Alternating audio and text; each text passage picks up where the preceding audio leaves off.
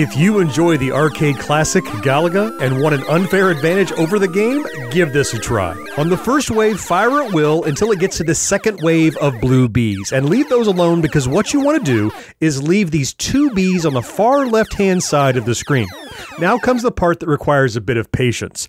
You need to avoid these enemies as they dive and shoot at you for a while. And by a while, I mean like 5 to 10 minutes.